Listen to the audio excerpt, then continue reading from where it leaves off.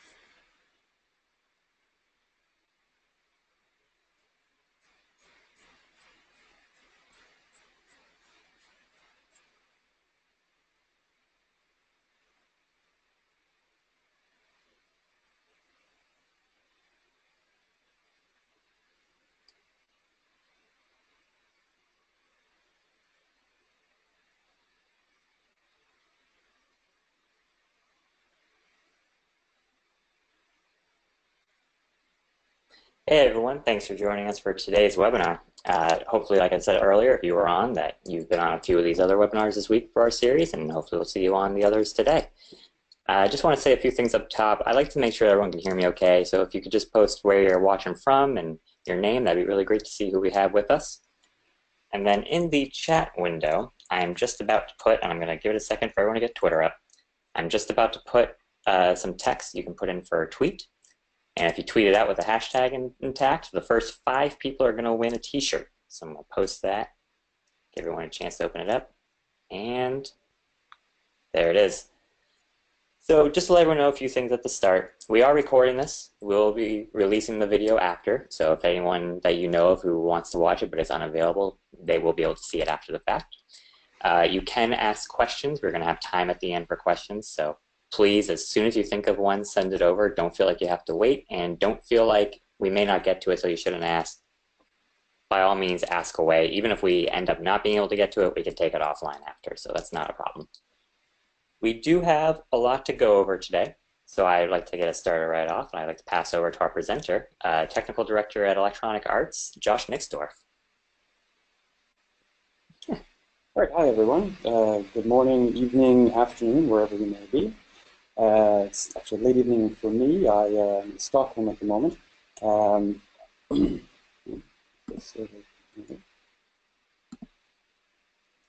Let's go slide back.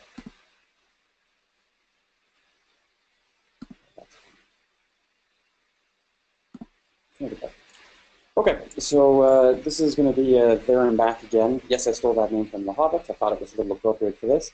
Effectively, I'm the product owner and technical director for the development and release engineering team at Electronic Arts, which is a fancy name for the team that does the builds, the CI/CD, this kind of stuff.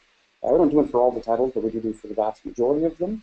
And I've been with this team for about 11 years. I'll talk more about how it's changed over the 11 years. But basically, this team started off as a ragtag collection of developers skimmed off the game teams and went through a lot of ups and downs, hurdles to become the DevOps team that we are today.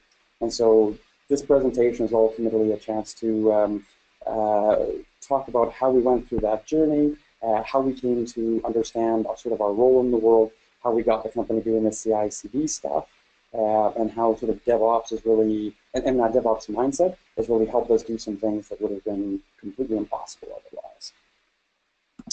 All right, so I'm completely aware that a ton of what you're going to hear over the next little bit is going to sound completely insane. And so I wanted to put together just some basic idea of some of the scale things we're working at. Good or bad, these things work for us and are related very much to our problem. So like I said, this is mostly just a preview, so that if anything I say sounds completely nuts, you can go back after and be like, oh yeah, that's right, they're talking 30-minute clean build times. That would be a problem if I build times for that long. We'll get into the really important ones of these later, but the highlights are there's a lot of people contributing to a particular code base. Could be 1,000. Most projects are smaller than that, but the big ones absolutely are there. Branches are generally quite low. For the most part, most of the titles are working with two. One for the developers and one for the people that work on content levels, these types of things. This is generally because integrations are incredibly painful at the scale we work at.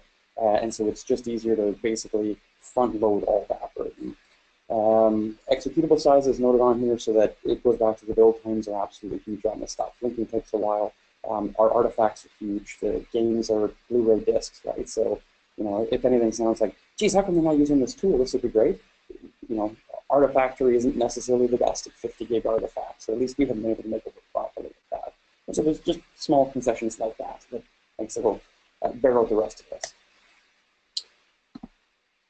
So, I mean, if you're going to be doing this DevOps stuff properly, measurement is a really big impact, a big way to identify sort of your success criteria. And so, very early on, when they first created this sort of central team to do the builds, it was a contentious idea. Some teams really liked the idea, but for the most part, central teams aren't game teams, and so it's hard for them to really find a place. And so we had to quickly come down to a way of really being able to demonstrate our value. And so this is where we kind of take inspiration for something like McDonald's. If anybody remembers those really old signs, where it used to actually increment up how many hamburgers they serve, you know, that really resonates. And so there's a chance to go, well, what we're really doing is saving millions and millions of hours. And I'll show you some details on that later, but I really mean that.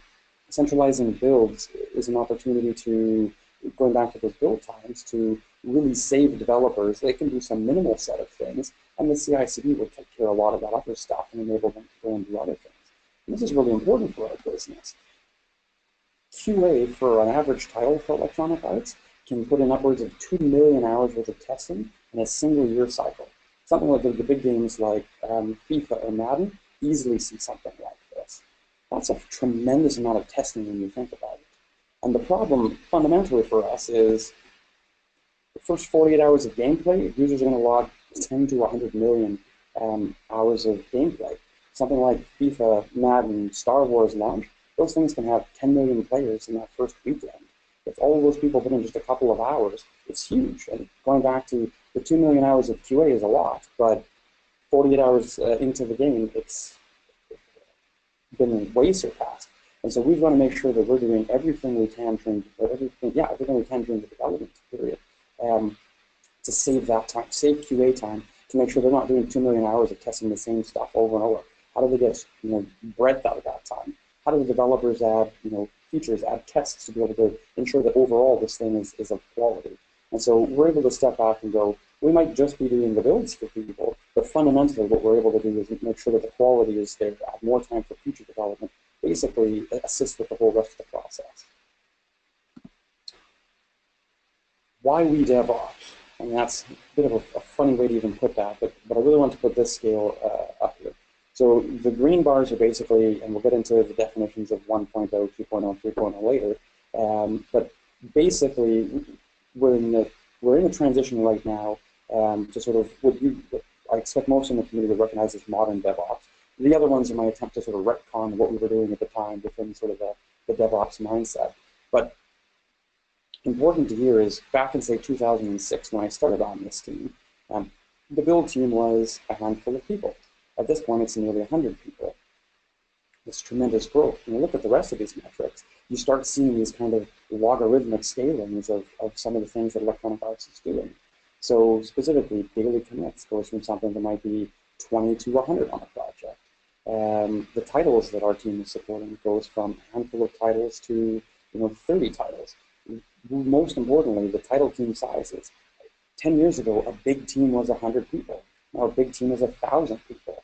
1,000 people isn't crammed into one location. It might be over 3, 4, 5, depending on how you want to count them, even more. But that's something that the company needed to do in order to be able to build the games the way they wanted to build them.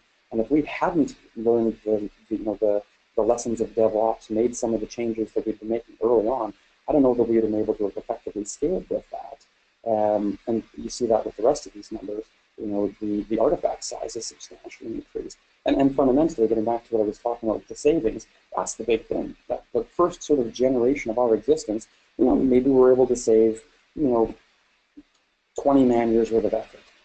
That sounds maybe really impressive, but if you've got 10 people on your team, okay, they've all saved, one and a bit people, but that's actually not that great. Value, but if a producer comes and says, hey, well, if we took those 10 people and put them on a game team, how many dollars would we make? We're probably losing compared to that. And so we need to get a lot more efficient and be able to provide more value to the company. And we have. And at this point, that last number, if I were to calculate based on, say, last year, we're looking at the point where each year those 100 people are able to save, say, 1,000 hours worth of testing.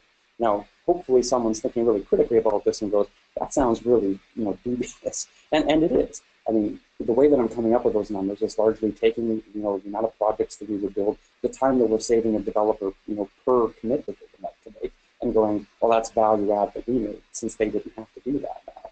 And the problem with that argument is quite frequently that developer wouldn't have done that. If there's 3 platforms and 4 configurations, that's 12 things they need to build, for each 5 minutes, that's an hour. The developers aren't going to spend an hour validating everything before they, commit. Well, that's just on the build side. Testing would say double that, maybe longer.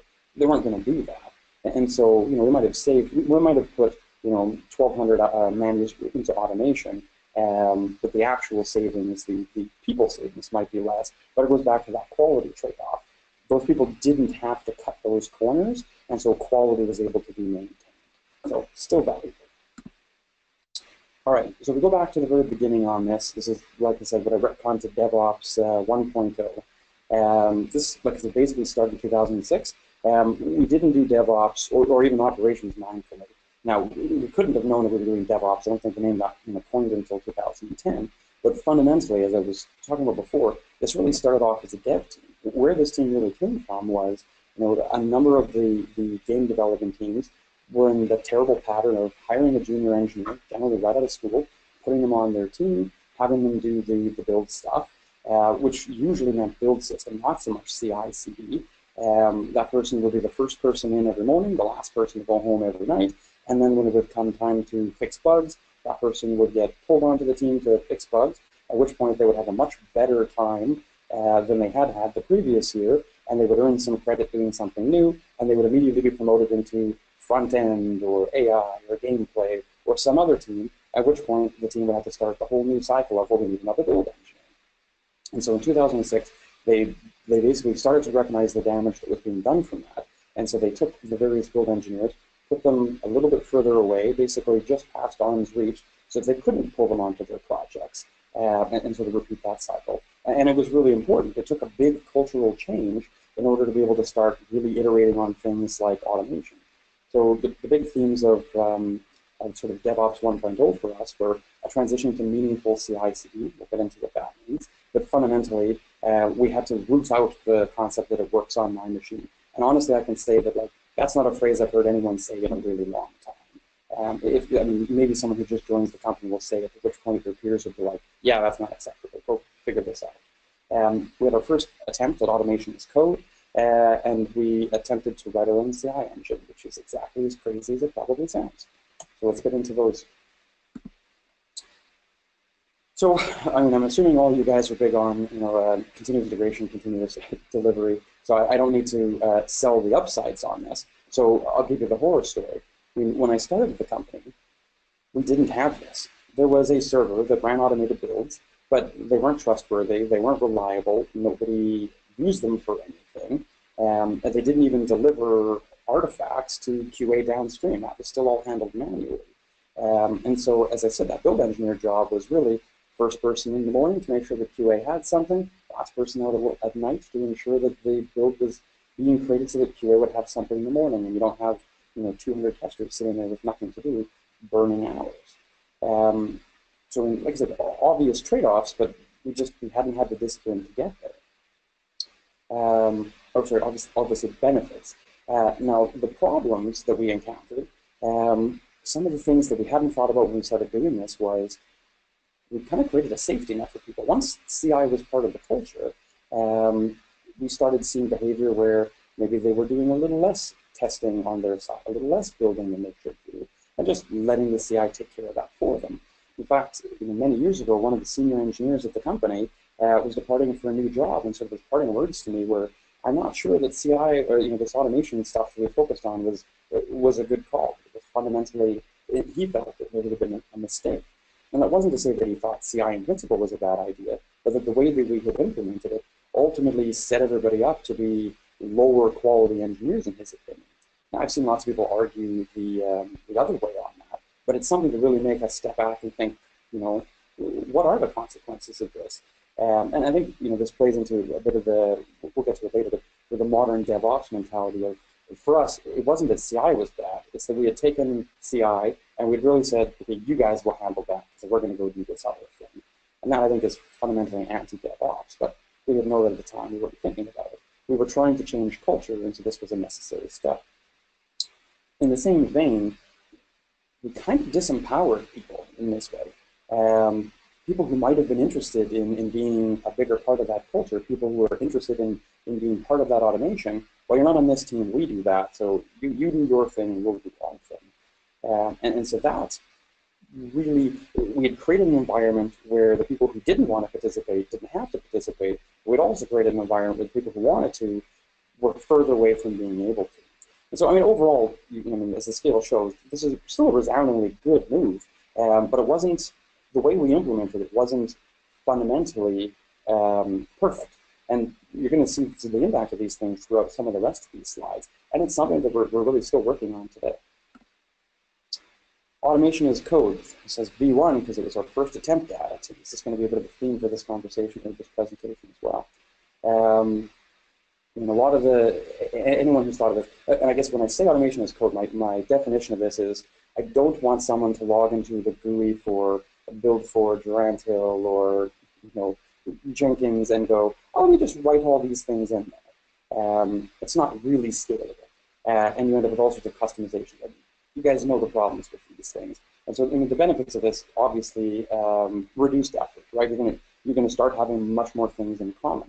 For us, a really interesting side benefit of this was we actually had greater portability of the developers between our teams.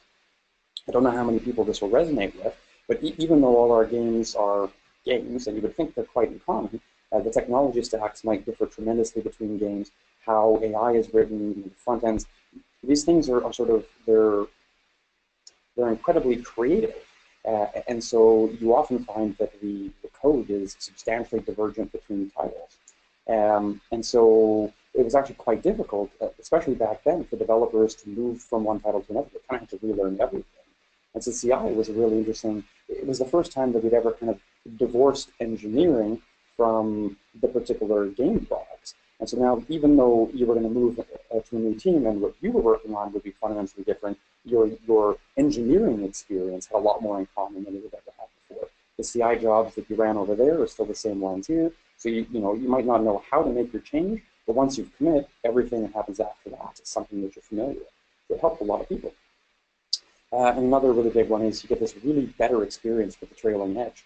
And what I mean by that is sort of the titles that are least able to invest in CI and CD are now kind of pulled up by everybody else. And so that was great. We have some very large games at the company that make an awful lot of money, and as a result, they're able to invest more heavily in their processes. If you have a game that kind of trips and falls, and maybe last year's release didn't make a ton of money, it's a business, and so that team, they want to fund them, they want to support them, but do you want to spend your money on a builder engineer, or do you want to spend your money on the guy who's going to help with some back-of-the-box feature? Now, that's short-sighted thinking sometimes, but it's not unreasonable. And so one of the major benefits of this was really being able to help those teams out for cheaper.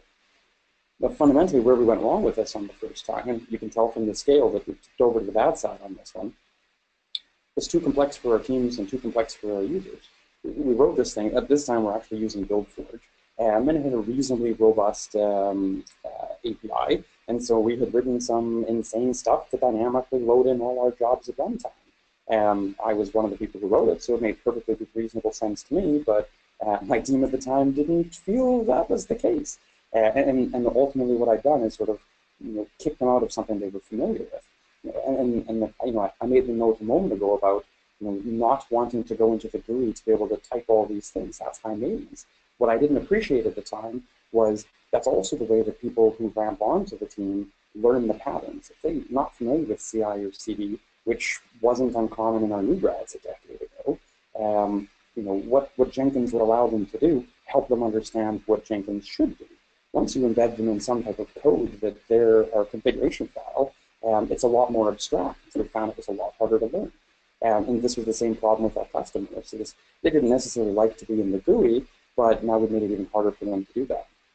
Another fundamental problem that we encountered was that we hadn't expected, because we were quite immature, drag on change. Now that we have all these people using these same files, this is great. It's cheaper for us, it's better for them, but I want to change something. Well, they don't want to change that. They're having a milestone right now. And so suddenly it became this huge impediment to be able to actually make new things on this stuff. And we really weren't prepared to deal with that. And as part of that, it ends up being a worse experience for the leading edge. The team that's at the very front of this is dragging everybody else along with them. And there are benefits to that, and some of the teams that are at that leading edge are happy with that. But some of those teams need to make big transitions themselves, and that's not where they want their time being spent, is in helping other titles. And so ultimately, much as I was invested in this, it was something that needed to be killed. We made a mistake. And so our original attempt at automation as code needed done. Another mistake we made, as you can tell again by the scale, was we thought we were brilliant. And so after we wrote that first one, of course the reason automation as code failed wasn't our fault, it was BuildForge's fault. It didn't do all these things for us. And so we were smarter than that. We were going to write our own system, and it would be better. And so then one of the benefits was we did have a chance to really invest more in this automation as code idea. Because now we got to define the configuration and the interfaces. We had to think more about what the patterns were. And one of the major benefits of this was it was the very first time, because this team was doing the CI, we were doing operations without realizing we were doing operations, but now we were really developing something. We weren't just writing Perl scripts here and there, or Perl. We were actually writing C# code to try and build out this service to do this thing. And so it was the very beginning of something that was really, really great. But the obvious problems ensue as well, which is if you build a custom tool, you can't hire people that know your custom tool. Maybe the small pool of people who've left your team, but the public is not a great place to go for this. The other problem is, as I mentioned, we were effectively an operations team. And so we assumed that we were all wonderful developers and there wouldn't be any support for our tools because we would write it right the first time. And hopefully you're all shaking your head at me, because you should be. We were fundamentally wrong. And so we woefully underestimated the amount of burden that support for that thing would be. But the big mistake with this, the thing that should have stopped us from doing it, and the thing that our leadership should have prevented us from doing this in the first place, was that building this thing really wasn't ever going to give us any type of competitive advantage. We're an entertainment company. We're going to talk like a software company, act like a software company, but fundamentally what we do is write games. Now, if we had open sourced what we were doing, or we had spun off the company and sold it, maybe you could come up with a business reason. But writing a proprietary CI system and keeping it all to yourselves, maybe there's a reason for it. If it gives you a competitive advantage, you should totally do it, but it didn't. And so we just ended up with a bunch of technical debt.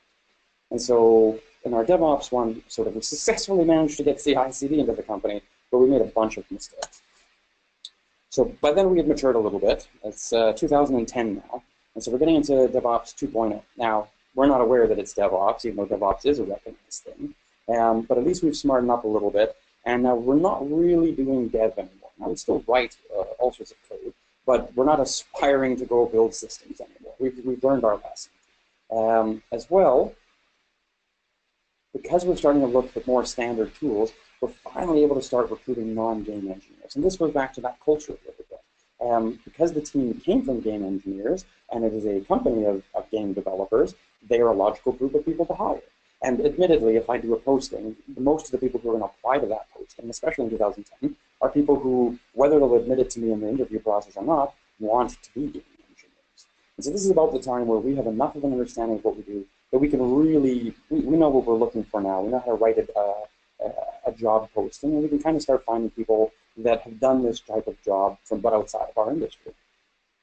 This is also the point where the real DevOps mentality starts to kick in. We're starting to recognize that Dev has no idea what IT does, and IT has no idea what Dev does. And that's kind of the way they want it to be. The developers want to be focusing on writing obscure, deep-level C++ code, and IT wants to run as a classic IT shop at any particular company. And we're kind of looking at both parties going, but you guys aren't that confusing, but the relationship just never seemed to be there. And so it was a perfect spot for us to be able to step in and bridge that gap. And QA ended up being in exactly the same boat, and quality engineering is part of that. They'd be attached to the dev work, but they have some other requirements and they're not quite able to understand. So we find our place as really a bridge for all these organizations. So this is really great for us. Some of the challenges that we encounter at this point, up until this point, all that CI/CD is running on physical blades in the various data centers. There's a chance for us to virtualize. Culturally, we start thinking a lot more about sharing. And so not necessarily us sharing back out. We're not ready for that, but we're looking at, geez, we've got to stop building these things. Surely this problem exists in some other industry. What's the world doing for these things? And we have to make another attempt at automation as code because we didn't learn our lesson the first time. So P2P infrastructure as a service, I mean, this, again, you guys are probably very familiar with all the benefits of this. I bring it up because the fun sort of anecdote for us was, this wasn't something that we thought about and said, maybe we should do this. This was the data centers are out of space. There is no way for you to do any more builds. You're going to have to virtualize. And so, but we really gained a bunch of benefits for the automation that we hadn't necessarily predicted. Or rather, once we knew more about it, it became more apparent. Reliability skyrockets because you don't have all these oddly configured machines lying around. You're able to consistently deploy an image. Fantastic. Overall developer experience improves substantially as a result of that. Plus, because you're eliminating the lead time bringing in hardware, somebody asks for something, if you've planned it appropriately, you can spin it up much faster than actually procuring new hardware. And then, as I mentioned, solves the space constraint. But going back to the culture, this was a really interesting one for us. IT, at that time, were not experts at virtualization. And so it was their domain, but they weren't really leading us. They didn't understand how to use this type of thing to help lead the game teams. And so we had to expand into their domain and become the subject matter experts on these and really drive that change. Now, I have it listed as bad at the time, but again, that was because we didn't realize that DevOps was a really good way of thinking about the world. So we were sort of grumbling why we were having to do someone else's job, but still overall a massive benefit for the company. I mean, just on the reliability, using physical machines, we were never really able to break sort of 9 times out of 10 we could deliver a useful result, whether it's a pass or failure, something that wasn't a false positive. Once we virtualized, we basically saw those numbers skyrocket to 95+%. Because like I said, you dealt with environment inconsistencies. Looking to the industry was a really interesting one for us. And I've got this one as a balance. Obviously, this is a good thing, but there were some implications that we haven't yet dealt with. And so as we stopped sort of writing our own custom solutions for everything, we obviously have fewer custom problems. One of the big things that wasn't a problem in 2006, but was in 2010, the games industry in 2006 was incredibly insular and not easy to get into. Basically, everybody's website said, don't bother applying if you don't have experience. I remember when I was leaving school, someone's website said, don't even apply if you don't have a master's degree. And so the bar was quite low. Well, by 2010, at least that generation, Apple had released the iPhone. And now if you wanted to make games, you just had to have an iPhone, which lots of people had, and pay Apple the $100 for the developer kit.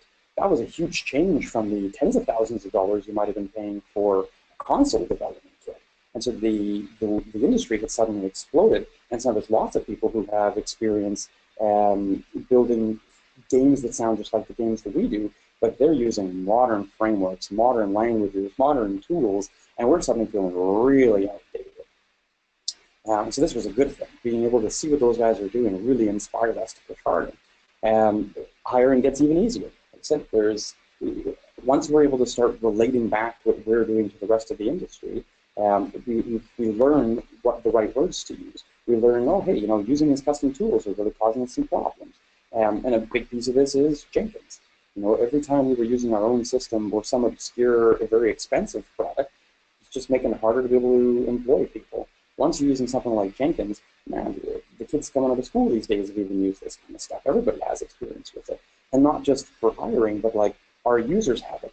Everyone who's joining the company loves that stuff. Right now, I will tell you, I was in a meeting earlier today where someone was complaining about Jenkins, talking about how much they love the old things. The only people who have anything negative to say about it are people who grew up on something else. We have tons and tons of people who love the way that it works, and those are the people who grew up on it, right? That they're the most familiar with it. The impediments we hadn't thought of, though,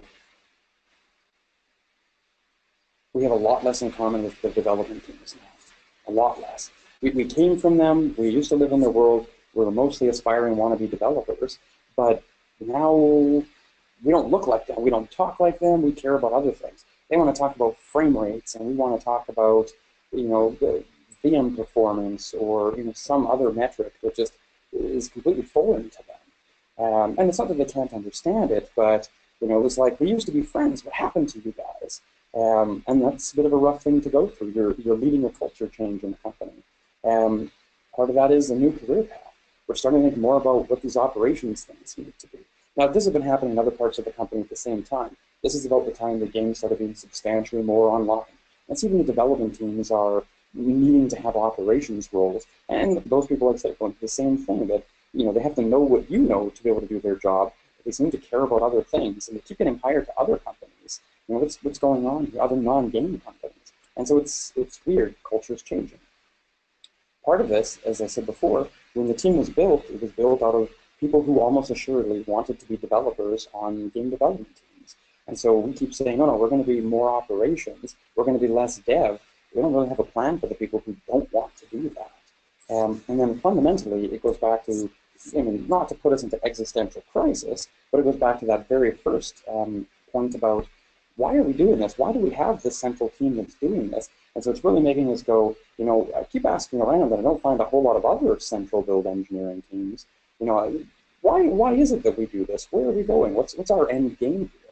Do we want to be doing this for forever? And as we get to the future, we'll have more insight into what we find out, or what we've decided on this.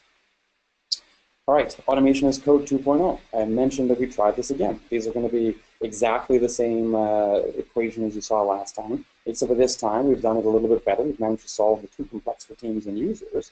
But what we completely missed was sharing isn't free. Once we have reduced that complexity, everybody will obviously just use this. They'll all greatly benefit. This is going to be a cakewalk. Sharing isn't free. Seems kind of obvious, but we miss it, and we keep missing it. Every time someone comes, whenever we look at doing this automation as code, it's almost always selfishly to save our time, to build the central, build CI engineering team's time. We want things to be in common so that if somebody fixes something, we get that. I mean, it has downstream benefits to those end users, but fundamentally, we're trying to make our lives easier. I have that team of 100, and if I had more of this, maybe we'd need 10 to be able to do that. The problem is, teams don't always want this. They want something that's custom. And fundamentally, what they really want is everybody to use their things. They want to share out. They don't necessarily want to take your stuff. They've assumed that they've done it right. Or even just integrating your changes. I have to validate that. It turns out it creates more work in some ways. It still has all the benefits that you'd imagine, but for whatever reasons, we always just assumed this would be next to free, and it wasn't. So we are still using this, but fundamentally, it's failed on us again. The other problem for us was that we built this before pipelines was available in Jenkins. And so we built our own automation as code system, which now makes us horribly deviated from sort of modern Jenkins. And now we have to go through the process of tearing that out by the roots and doing this again on pipelines. But at least the benefit is we keep making this mistake, we keep reinforcing those lessons, and hopefully when we do this next time, we're coming at it with much more reasonable expectations. Did I mention writing our own CI engine again? No, actually, that's just a joke. We were wise enough not to do that, though we had now inherited several, because our team has grown, we've taken on lots of the other teams in the company, who had also done the same thing, where they had written their CI engine. So a good chunk of this period of our life is spent removing, or basically eliminating that debt. But the interesting note here is, given the right scenario, we would actually write our own CI engine again. Now, it's not that we don't have any, we love Jenkins, but it's one of those, how far can it take us? If we had perfectly stable workflows, is it going to deliver the best possible solution? If we had something completely bespoke that enabled all sorts of crazy custom electronic arts behavior, we could probably get a better overall performance. And so there's an important note there. While I might open the door to, we would make this mistake again, it would only be under the assumption that our workflows were so mature that they had stopped changing, and suddenly doing custom things was able to get us further. And I'm not convinced that world is ever going to happen. So I think we'll be with Developer for a very, very long time. All right, so the next period of our DevOps, this DevOps 3.0, now is when we finally start being aware of DevOps. Let there be light. We know what to talk to people about. We're able to go to conferences where we're understanding these things. It's fantastic. And the first thing that hits up is, my God, people have been doing this for a really long time. What the heck is wrong with us? And so we need to play this catch up. How do we start participating in the community? And so a bunch of big questions come from this. A bunch of our strategy starts being about things like open source. Strategy was always about cloud. We'll talk about that. But it really helps us think about where it is that we need to go next. And so we can start with open source, because this is the one that we've actually been making progress on in the last little bit. Benefits are there. I don't have to sell anybody on open source. Whether you're pro or con, I mean, you know why people would do it. The big reasons we hadn't already done it were the legal hurdles. Our company is tremendously risk averse. The games don't really have much opportunity to use open source stuff, and it's a terrifying thought to the lawyers when they would do something like that. So in general, the guidance has been stay away from this. As a central team, it really didn't make any sense to us. But no one had ever had the conversation, and it didn't make sense to have it on our behalf. So when we engaged finally to start this, you make the business case for, well, we're going to get higher quality output, we're going to be able to reduce our technical debt, which fundamentally reduces our costs, and it kind of helps, this stops dev for the sake of dev. This is the concept where, like, if you have a developer and he doesn't have something to do, he'll probably develop something for you. Open source was a way, well, we'll get back to how we use that strategy, but the important part was the lawyers, leadership, everybody was like, well, of course you guys should be using this. So fantastic, we're able to take that hurdle down. Now this idea of extra effort comes back to this stop dev for the sake of dev. This isn't something that's a fundamental truth of open source. It was a way that we applied our policy. The guidance that my team has is basically, if you write anything, well, before you write anything, you should be checking to see if someone has already solved this problem. Whether it's open source or off the shelf, it doesn't matter. But we shouldn't be solving problems that are already solved. If you insist that this is not a solved problem, then I require that they're going to have to push these things back to the community. They're going to have to go through the hassle of open sourcing this thing. And I don't say hassle because I think that it is a hassle. What I mean is it's that little bit extra effort. And so now if I have an engineer who maybe, well, this thing was pretty close, but really I just want to write my own thing, he's not going to do that anymore. Now that he knows he has a little bit extra that he's going to have to do to be able to open source this, and that he's going to have to show off his code publicly and all these other things that come to that, you know what, maybe I'll just use that thing that solves most of my problems. And so we get better engineering maturity out of this.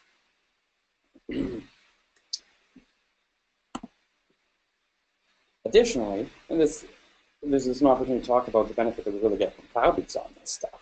The enterprise plugins for Jenkins, or rather the open source plugins for Jenkins are really the way that we're able to communicate, contribute back to the community right now. We don't have a habit of returning things that we've built outside of Jenkins yet. But right now, as we make bug fixes, I mean, when we started on Jenkins, we absolutely forked our code internally, made the fixes, and had no intention of contributing that stuff back.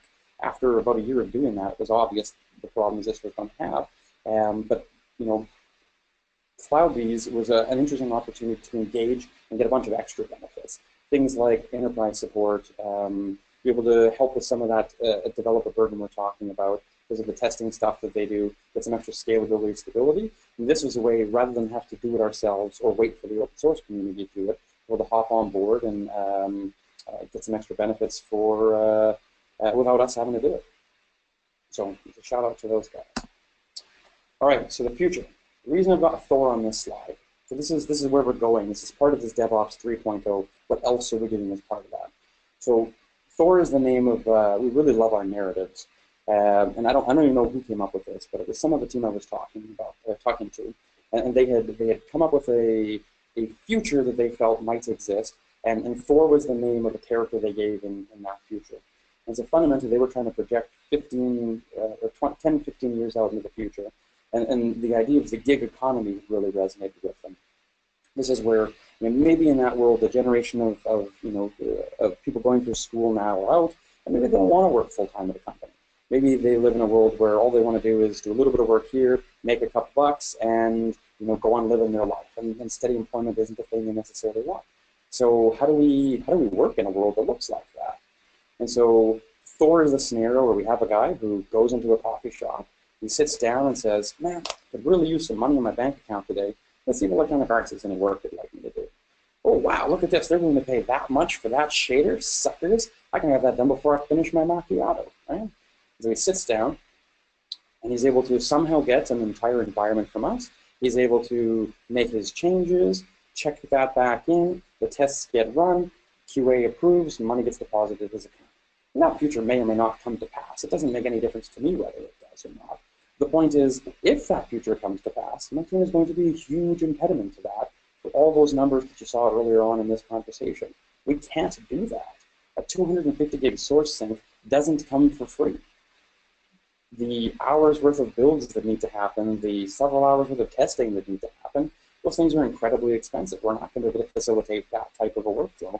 Someone joins the company, it often takes them days to be able to do anything useful. How can we possibly facilitate someone who's just contributing, a very short amount of effort? And so that's where we need to step back and think about not how do we do that for the sake of doing that, but a world where we could solve that problem, we can solve a lot of the other problems that we have today. And so cloud, again, this is not a new realization for us, but where we had become hung up on the cloud was, as I mentioned, we have absolutely huge numbers. If I need to get 50 gig artifacts back from Amazon because I need to get them on a local Xbox to be able to do testing, that's not super practical. Now, there's lots of ways that I can sort of improve that, but the point is we're usually doing, kind of as those numbers showed, like 20 to 100 builds a day. So am I going to be ripping 50 gig builds down multiple times a day? Even if I can get that down to just deltas, it's not cheap. So it's, we ended up, plus it's slow. And so if my job is to deliver a good experience to that developer, to get him results as fast as possible, out in the cloud is not going to be conducive to that. So we kind of sat there for a while going, well, we don't really need to do this. Then basically overnight, we went from like, well, they're too big to cloud to like, no, we're too big to not cloud, you guys. What about the future where this happens? We need these workflows. We need to find a way to do this. And so we haven't done it yet, and we understand what the benefits of this are going to be. But the challenges are new skill sets, and honestly, we've never really dealt with security issues that are implicated in this. That we're terrified of having our games leak before we release them. It's not even necessarily the source code getting out. A huge amount of the buildup around these things is a surprise. It needs to happen, but like there's that terror.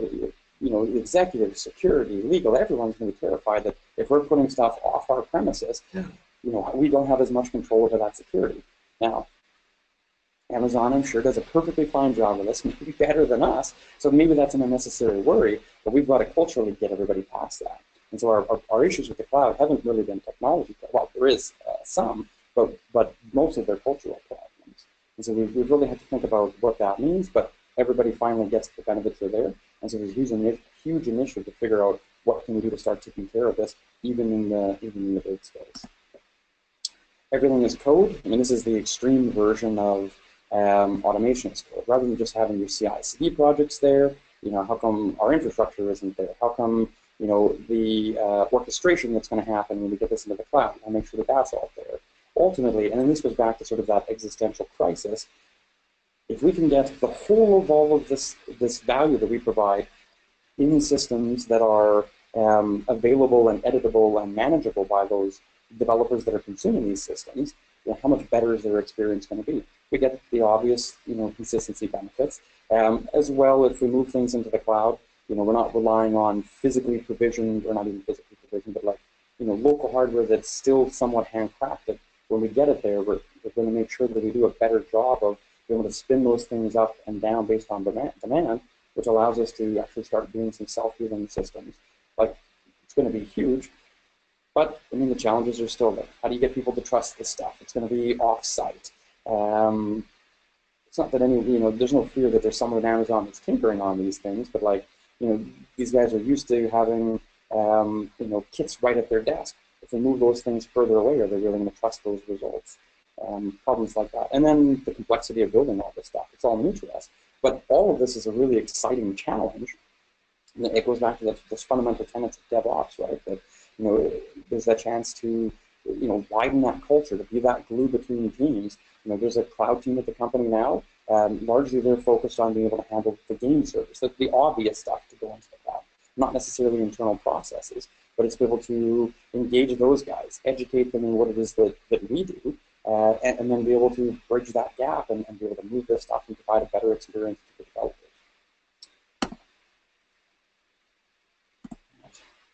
Wrapping up, I've covered a lot of ground. Some sort of closing thoughts for this. Rarely right answers. I've given you a bit of a history of where this team came from, and I'm happy to admit that mistakes were made along the way. Out of ignorance or poor leadership. Quite frequently, they were not recognizing that there were trade-offs. Somebody did something because obviously this is the right thing to do, without really understanding that someone had already made a conscious decision to put us in that situation. And you've moved to a different point on the trade-off triangle, and maybe that's the right point for the environment that you're in today, but you may very well find that you need to push it back because it was already an optimized situation, and this was the best that was able to be accomplished. Culture eats strategy for breakfast. That was a really hard lesson that we kept coming across. Obviously, with automation as code failing on us effectively twice, it's the sign that we keep underestimating that. People need to understand how systems work. Teams have functions that they prefer to do. People don't obviously just want to change. If you're going to try and change the world, make sure that the world wants to be changed. Whose life are you making better is not dissimilar to that. Frequently, a lot of the mistakes that we made along the way were because we were optimizing our lives, not necessarily, we're trying to make our lives easier, and there are downstream benefits to others. Every time we did that, it was a much harder sell than if we made sure that the primary benefits were to other people. And it's being able to recognize sometimes in your job, not your job, in the solution space that you're working in, really what you're trying to do is enable others, and it's not losing sight of that. And that really ties into the last one. It's who are your players? And going back right to the beginning of this presentation, it's recognizing that my team's job isn't to save time for ourselves or necessarily to save dollars for electronic arts. It's how do we save time for those developers and how do we save time for QA? Because that time that gets saved, the more time developers have to write features, the more time QA has to test, and not test to look for bugs, to test for fun and authenticity. That's a better experience that's ultimately getting delivered to those players. And so it's us being able to assess about, even though players are super abstracted from what we do, being able to really tie that all the way back to them. Does this thing that we're doing make their experience better? How does it make their experience better? And if it doesn't, why are we doing this? And as part of that, does this give you a competitive advantage, right? Like, maybe it's okay if you don't make that experience better if you're doing something else, but fundamentally, everything needs to be tied back to what benefit are your players getting. Now, obviously, as a games company, players are how we think of the world, but I would challenge you guys, who are your players? There is someone that is ultimately the most downstream. Who is that group, and are they benefiting from this change that you're making? All right, and that wraps up my content. Happy to take questions. Yeah, if anyone has a question, please put it on through. We'll take care of it now. Josh, if you pull up the question panel on your control panel, I did send one over to you, and then I have a couple if we don't get many more. Just looking at one here. You mentioned open source having higher quality gives the impression that your source code review, whatever open source code you use, or I'm trying to look, or do you rely on it being safe? Yeah, okay. I think I understand what's being asked there. So we're most certainly reviewing the stuff that we're bringing in, absolutely. There's a, again, the company is still new to this and very much make sure that that these things are heavily audited. I don't know. I mean, for the most part, I'm not going to say that we're not using the live stuff. I don't have visibility into what the operations teams do. But for the type of stuff that we're doing, it's largely internal tools and these types of things. So I'm not sure that safety is necessarily the most thing on our mind. I mean, the big point about sort of the higher quality code has more to do with when we're putting stuff back to the community. If I have a developer who sits there and smashes something out in an hour, he's going to shunt that into one of my production pipelines, and it's probably going to live there for years. If he knows that he has a responsibility to take that thing and put it back to the open source community, that's where he might spend that extra hour or two of polish, so that someone who looks at this doesn't go, wow, this guy's terrible, and come up with another reason to be like, Electronic Arts are terrible, write some better code, right? And so the point was actually more about when we do that, it puts more onus on us to actually make higher quality stuff than we might have otherwise made.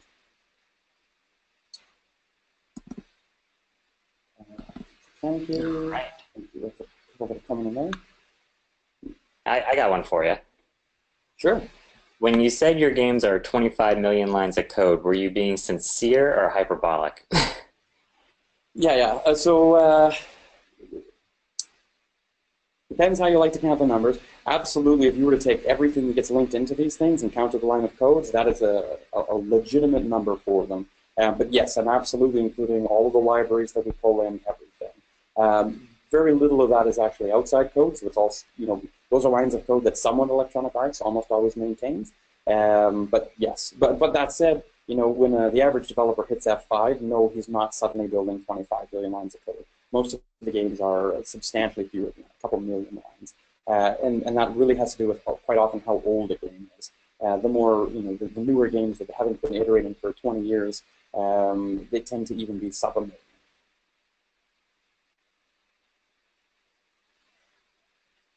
All right. Any other question? Here we go. Here's another one that came through. Do you really believe that you'll have developers working out of coffee shops? I don't know. I mean, I really like the narrative associated with that, because if I go to an executive, I'm like, we need to do, everything as a service.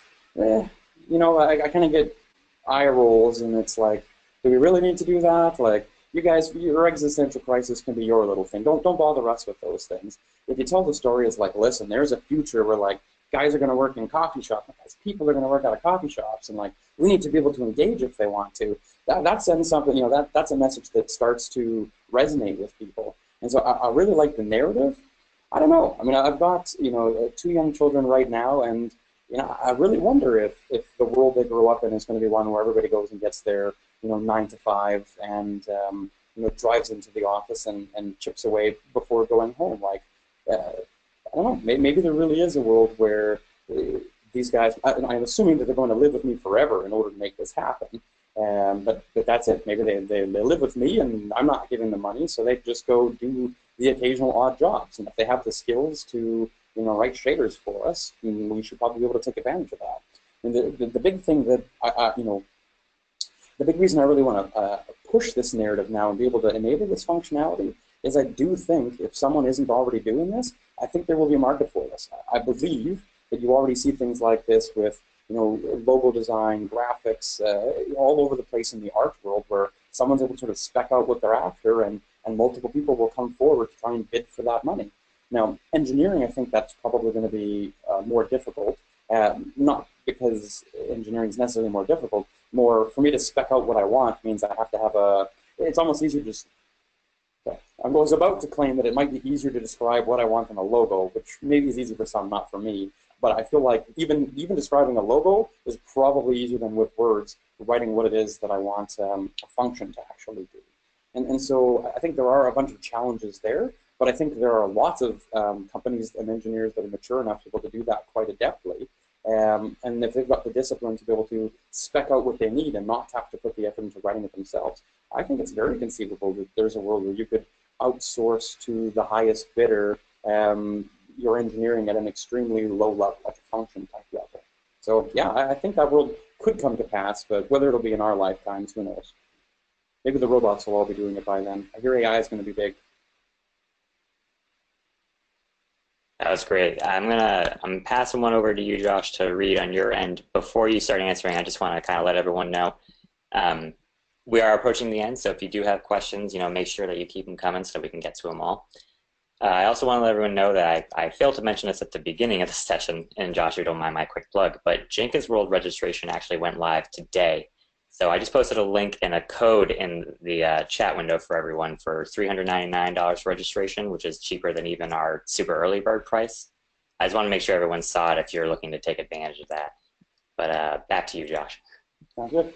So this question comes in, what would it take for the trend of moving computing to the cloud to change and return to on-premises computing, like downloading your 50 gig artifacts? That's an interesting one. So, I mean, as I said, we really avoided it for a long time because we kept pointing at our artifact size and going, this is simply impractical. I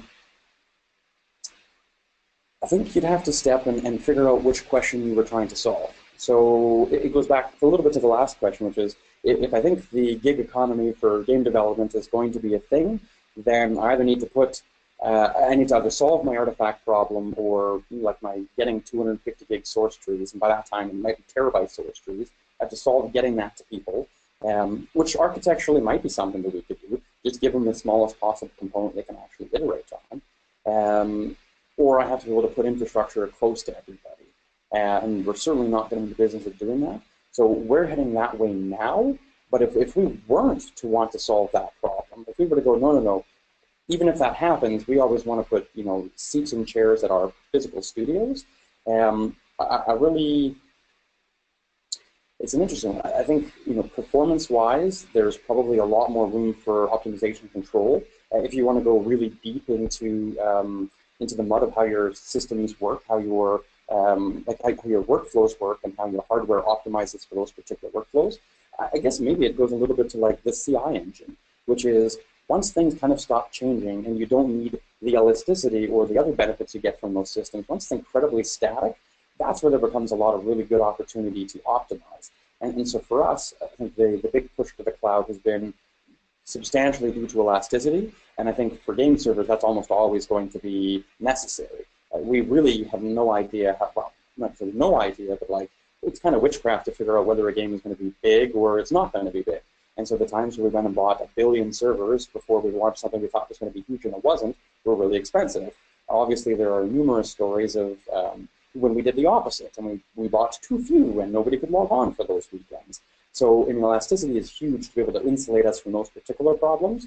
But in the case of, say, the build space, if the company were to come and say, actually, we've hit a really nice equilibrium, we're going to iterate on all these games, we're holding headcount flat, and all the teams were to come and say, you know what, we have just the right amount of CI, we don't need any more, probably we wouldn't be getting any of the benefits of that elasticity, at which point having it on-prem and heavily optimized for exactly those workflows is probably going to be the most performant.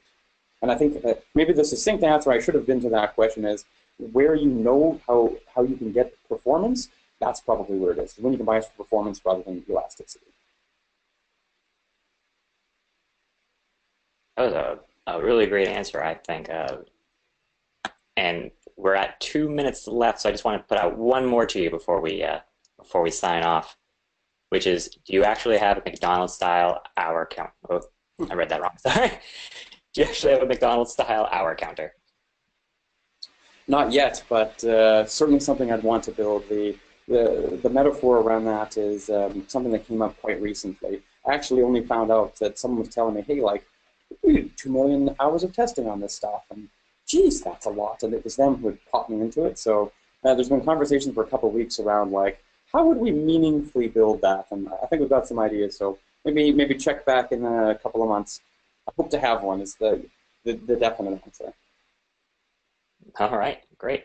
Well, thank you, Josh, and thank you to everyone who stayed on and watched, and thank you for your questions. As I said earlier, hopefully you've been on some of the other webinars in this series, and hopefully you're on some of the other ones today.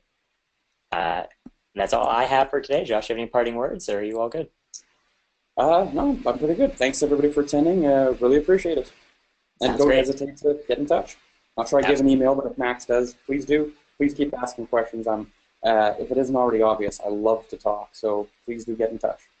Yeah, so if you go right to the reminder emails you get and reply to them, it should come right to me. So if you're looking to get in touch with them, just let me know and I'll pass you right along. So thanks again, Thanks. everyone, and we'll see you on the next one.